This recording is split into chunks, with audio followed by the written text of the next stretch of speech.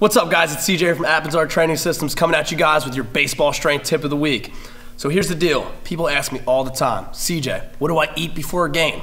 So here's the deal, guys. Our goals before a game are to make sure that, number one, we have energy throughout the game, and number two, what we eat doesn't slow us down through the game or give us stomach indigestion, make us sick, whatever it may be. So the main goal is to have energy for the game, number one. Number two, not get slowed down. So here's like two really quick pre-game meals that you guys can use before a game that are gonna keep you energized and ready to rock and roll throughout the game.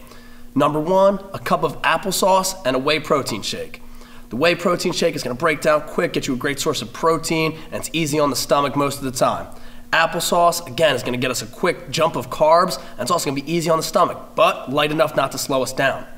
Another meal, if we don't want to go applesauce and whey protein, is we go whey protein and whole grain bread with jelly.